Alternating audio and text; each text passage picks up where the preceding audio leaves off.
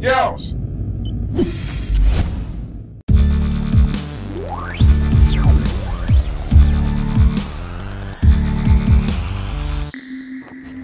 Telltale's episodic series, The Walking Dead Season 1. Play this game. The Bowlingotter Show. I want to preface this with a couple of points. First, this will be spoiler free, so don't worry about that if you're thinking of playing this series. Second, I'm not doing a fully in-depth review because it would be very difficult to avoid spoilers in a video review of that length. That aside, here's why you should play this game. Telltale Games could be credited for breathing life back into the adventure genre.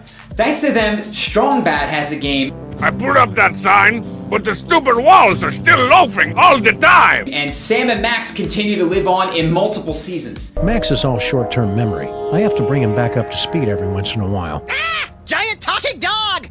And as someone who grew up on the Sierra and LucasArts adventures of the early to mid-90s, I'm happy to see it back in such visibility. But their newest episodic series, The Walking Dead, is far and away the best series they have released to date.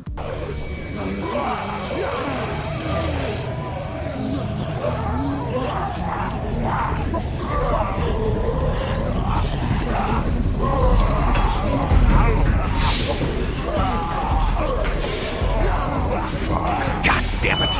Run! Follow me! Like the popular AMC TV show, The Walking Dead is based on Robert Kirkman's comic book series, but this game is pretty much nothing in common with the TV show.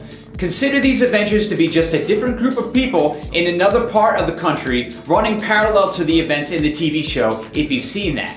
What I mean is, nothing in one will spoil the other. If you played adventure games before, The Walking Dead will feel familiar. You take on the role of a character, in this case protagonist Lee Everett, and guide him along by generally choosing to look at things, manipulate things, or talk to people. But there are things that make this title more special than any adventure games before it. In some ways, more special than any other games at all. For one, your experience through the 5-episode first season is likely to differ from just about everyone else's. The storyline branches in numerous ways based on decisions you make. And The Walking Dead nails what is absolutely necessary in making these decisions impactful. And that is, they all exist in the gray area. It's never totally clear what the good and bad choices are. How about you help us clear the way, and we'll take you and your daughter out of here and down to my family's farm. It should be safer there. I'm not her dad. I'm a neighbor. Her parents are out of town. Let's get going. Staying put for too long is a mistake. In fact, you'll be presented with plenty of situations where they're both bad choices, but you have to choose regardless. And because of the choices you make, people live or die, people love or despise you, and people trust or distrust you. You make big decisions, and for every person you help, someone may get hurt. But there's one other mechanic that I feel is the most important of all of them. There's a time limit on making your choices. If someone asks Lee a question in The Walking Dead, you're presented with several answers. But instead of having an eternity to deliberate over the choices like in most games, you're given a time limit. If it expires, you say nothing in response to the question, which of course is an answer in and of itself and will garner a wholly different response. Who are you? I could ask you the same question. The amount of time given always feels short, so there's always a sense of urgency. But in some heated situations, you might only have 2 or 3 seconds. It's one of the most effective ways that Telltale turned this adventure game into a psychological thriller. That's not to say that there aren't problems here. It's not the prettiest game, though I ultimately feel that the hand-drawn art design choice is perfect to complement a comic book series. There are some visual glitches here and there, like the occasional jumping object, or some have reported that character models might disappear altogether, though I did not see this bug firsthand. But the most irritating thing in my experience was that the volume of each character's voice sometimes differed wildly from one to the next, even within the same conversation. It made it difficult to hear some of the speaking at some points, though the problem was rarely severe.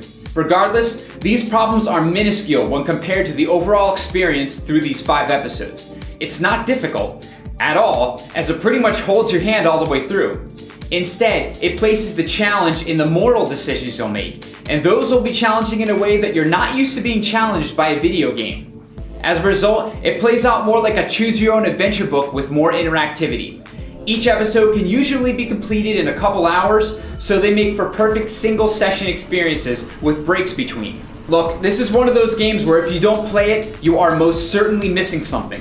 The story is going to make you laugh, it's going to startle you, and it's definitely going to tug at your heartstrings. Even though the branching storyline suggests replay value, it's a game that I'm content not to play again for all the right reasons. When you're finished, you'll feel like you've been through something. Telltale has announced that there will be a Season 2 of The Walking Dead, so take this opportunity to get The Walking Dead Season 1 on most any platform. I played on Windows PC through Steam, but it's also available as a downloadable title for Xbox 360, PlayStation 3, iOS, and macOS. If you're a gamer, you have at least one of these platforms, so do yourself a favor and play this game.